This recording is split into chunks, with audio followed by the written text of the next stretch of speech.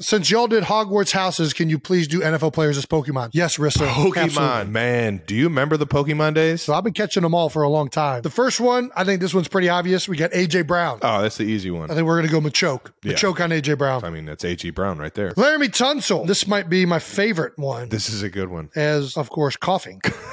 Andy Reid. This one's name is Alakazam. Look at that mustache.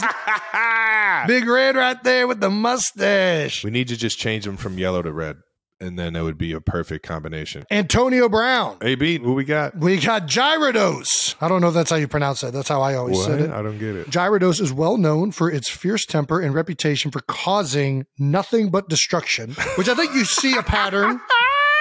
And then, of course, Gyarados' iconic move is pool. I think we all saw Antonio Brown whip out his Gyarados in that pool that one day.